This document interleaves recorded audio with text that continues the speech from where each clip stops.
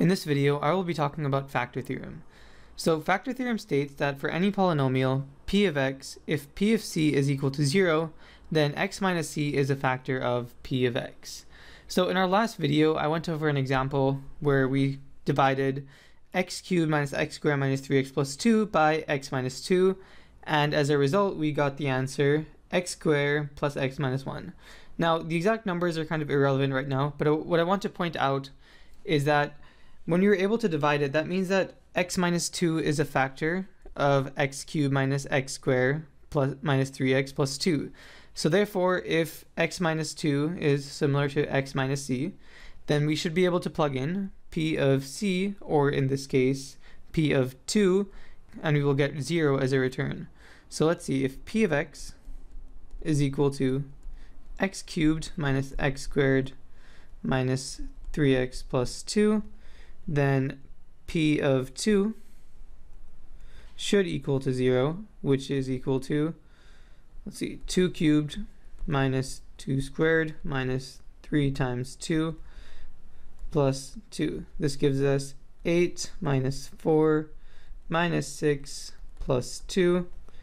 What's that? That's, add these two, that's 10 minus 10, which is equal to 0.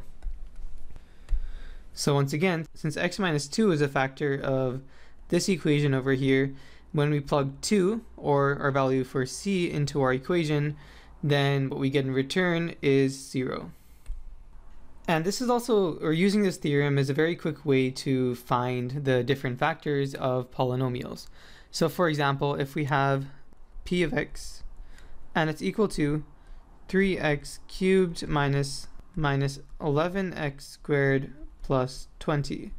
And we want to find out if x minus 1 is a factor or if x minus 2. So which is the factor? Now, a much longer way to solve this would be to do long division with both x minus 1 and x minus 2 and to see what the remainder is. A much quicker way to do this is to look back at the factor theorem. So if x minus c, or in this case x minus 1 or x minus 2, is a factor, then p of c, or p of 1 or 2, will be a factor of p of x. So let's try this out. So we're seeing, is x minus 1 a factor?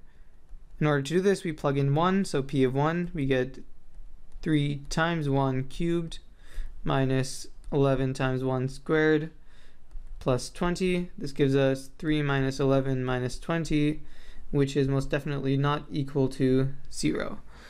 Now let's see with x minus 2. Once again, we simply plug in p of 2, and this gives us a value of 3 times 2 cubed minus 11 times 2 squared plus 20. And this gives us, let's see, 3 times 8 is 3 times 8 minus 11 times 4 plus 20.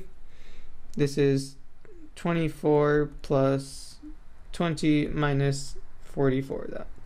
And this is equal to 0. Therefore, x minus 2, we can say that x minus 2 is a factor. That means that when we divide it, there will be absolutely no remainder. This theorem, or the factor theorem, could also be expanded in order to say that for any polynomial p of x, if p of b over a is equal to 0, then ax minus b is a factor of p of x. So let's take, for example, that we have the polynomial p of x is equal to 2x cubed minus 3x squared plus 3x minus 1. And we have to see if 2x minus 1 is a factor, or rather we have to prove that 2x minus 1 is a factor. Well, we simply plug that into our theorem, so ax minus b, or 2x minus 1, so a is equal to 2, b is equal to 1.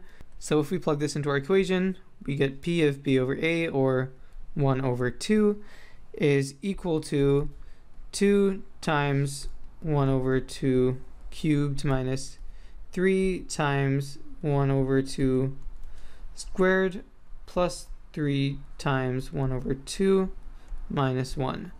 And this gives us 2 over 8 minus 3 over 4 plus 3 over 2 minus 1.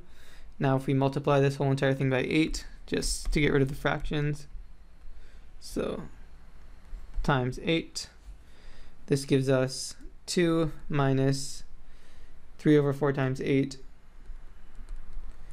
plus 3 over 2 times 8 minus 1. This is 2 minus 6 plus 12 minus 1. I'm sorry, this is minus 8 in both places.